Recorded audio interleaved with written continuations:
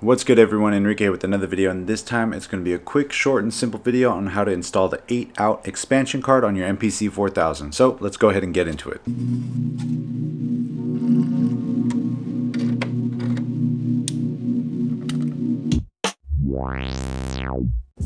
Alright, first and foremost, I figured I'd start off with just the box itself of the expansion card. I got this one off of eBay for a pretty good price. It was also local, so I was able to pick it up and not have to pay for shipping, which is cool. So we get the instruction manual here. I guess this is kind of like an unboxing video. It's cool that he printed this out. It shows a really simple installation. I mean, this thing's really quick and simple. You have the instructions here. Hopefully they come with yours. If not, let me know, because I could probably just take a picture of this and send it to you on email. Let me know in the comments below if you need the instructions. It's probably a good help. From there, you got the card as well as the screws. These screws are pretty important. Make sure to not lose these, because these have the mounting screws and like these little stands, because the card sits a little higher than the actual bottom of the MPC. So this allows room for like the digital expansion card and whatnot. But since we're only installing this, make sure to hold on to these just in case you need them. And then of course you have the unit itself. Apparently this one was new and unused, I think, or basically brand new. Hopefully I don't just blow it right now, being super staticky. 8 outputs, count them, 4 and 4. Comes with the card, and you literally just plug this into a slot on the MPC, just this right here. And once you plug that in, this pretty much is good to go. The MPC is already set up to accept this, so yeah, let's go plug this thing in. Alright, so first what we want to do is remove the side panels. There's going to be 4 screws on either side, so 8 total. And once you remove these 4 screws on both sides to remove these black side panels, there's going to be 5 screws on each side holding the top unit onto the bottom part. So let's go ahead and get these off.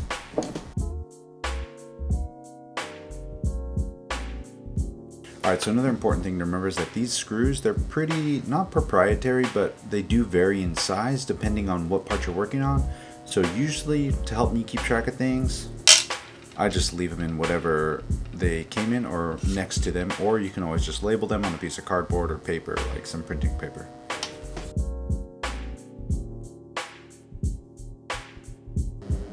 Another pro tip: get yourself a magnetic screwdriver. They are life-saving and game-changing.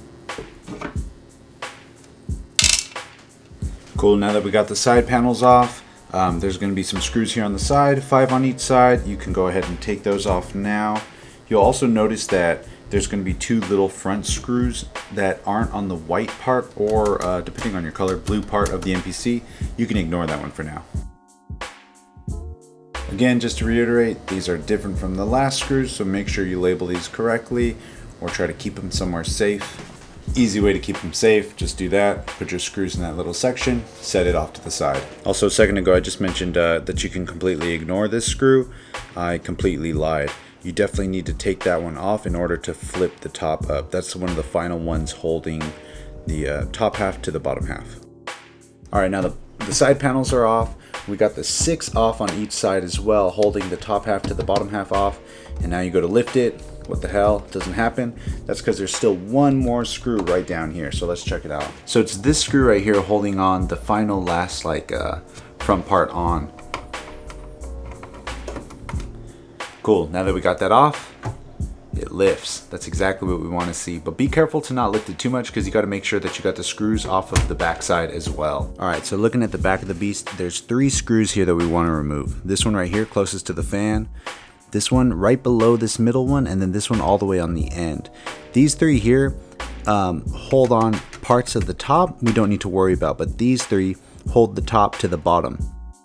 Cool, now that we got those off, we can go ahead and tilt this back, and it should come right out. But again, be careful. You see all these cables? That stuff will get ripped out. So I'm going to flip this over and show you what to watch out for. Cool, so now we're taking a look at the front. We have all the screws off. You can go ahead and pop this thing open. And if we look inside, there's a few things. You have your main power button, which is pretty sensitive. These 2 cables here, which go over to like the volume pot and the record pot. And then this little band here goes to the screen and its power, and it's pretty finicky and sensitive. I mean, all these things are sensitive. Just be careful with yours, you know. You could pivot this back and prop it open using like a stick or something like this to hold the top lid open, kind of like you would a car hood. That's probably the easiest. But another easy way to do things is to just unplug these and then have it be kind of resting in the back, and then just make sure to plug these back in when you're done.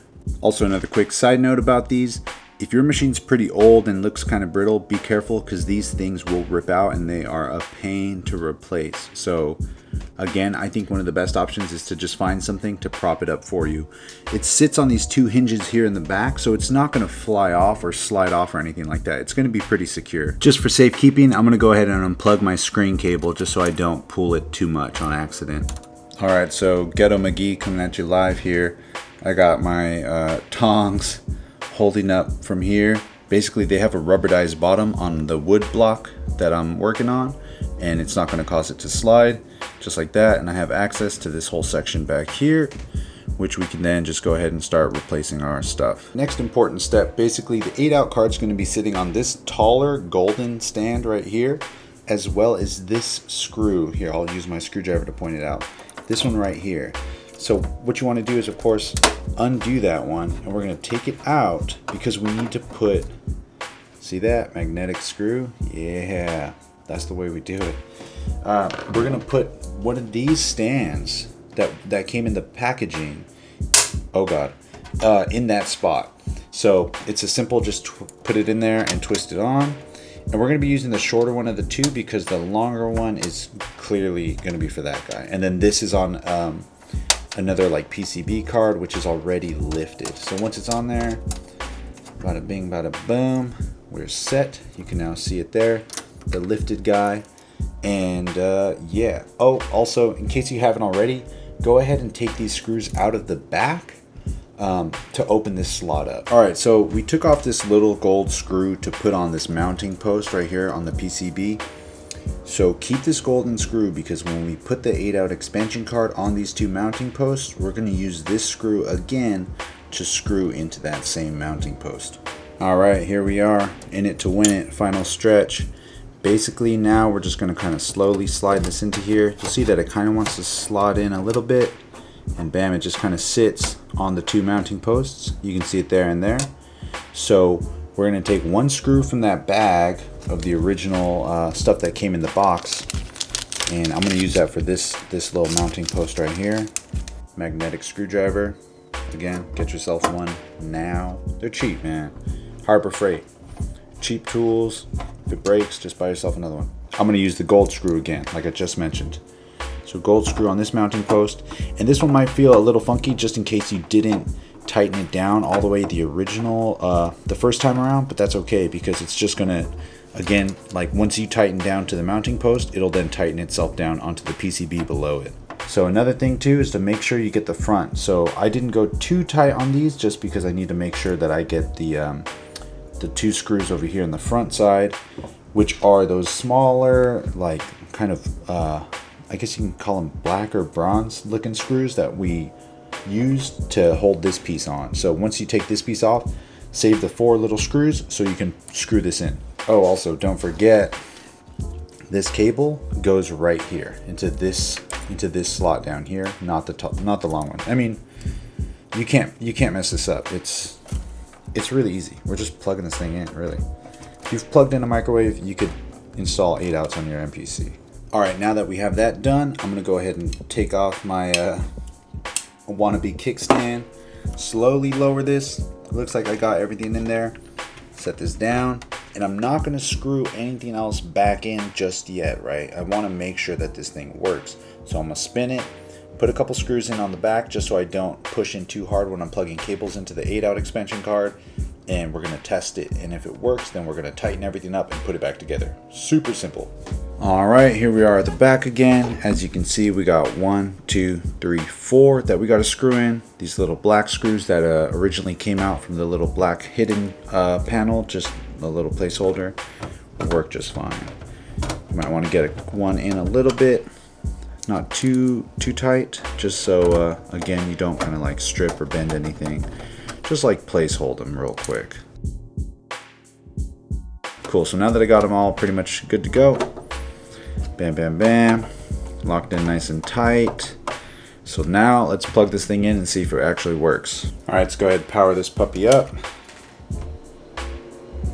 Haha, I forgot to plug my screen back in, so don't be like me, remember that. Again, for safekeeping, I usually unplug the power just to make sure there's no electricity going within it. Give it about 10 seconds as well, just to kind of let it kill itself off, I guess. I don't know if that even actually works, but let's give it some time. Cool. Open this up. Grab my screen cable and just plug it back in. There we go. Bam. Plug it back in. Power. And there she blows. All right, moment of truth. If I go into my program, I have a sample loaded here. If you go to your KG mix, the way you're gonna assign your outputs kind of depends on whether you want to do it per program or per sound. So in this setup, I'm gonna test it per sound. So in the KG mix of the program, under output, where it says multi, if I hit it right now, we don't hear anything, right? Because it's going out of the multi, and I only have something plugged into number 1 output, not the left and right master output. So scroll the wheel, LR1, that's what we want to hear. Moment of truth. Yeah. So that's exactly what we want. I want to test all of them. The order from, I guess you can say from right to left on the outputs is 1, 2, 3, 4, 5, 6, 7, 8. Closest to the left and right output, then 1 through 8. It feels a little backwards, but you'll get used to it. So now I'm going to go ahead and plug into number 2. So let's see. We're on 1, nothing. If I go to 2, cool. 3, 4, 5, and 8. That's exactly what we want to see. So bam, it works. The 8 output works. Again, just install everything you did in the exact opposite order of this. Basically, open this back up, tighten down those screws to make sure they're good. You already got the back ones tightened. Then after you do that, you want to get the back half of the 3 screws on the back. Remember those 3 kind of hidden screws? They're the small little skinny black ones like this. This right here. And then once you do those, you want to do the 6 on each side of these here, holding down the top to the bottom half, as well as that 1 hidden screw underneath the armrest in the front. And then you put the side panels on, and you're good to go. You're making beats, you're making some house music, some hip hop stuff. I want to check it out. Leave it a link to your SoundCloud or whatever, your Spotify, down in the comments below. I'd love to hear it. And yeah, if you guys like this video, give it a thumbs up. If you didn't like this video, give me a thumbs down and let me know how I can make the video better for you. If there's other MPC videos you want to see some stuff on pertaining to the 4000, let me know. I'd love to do them. It's my favorite machine. And yeah, otherwise, you guys know the drill. Share the love, share the knowledge. Knowledge is power. Peace.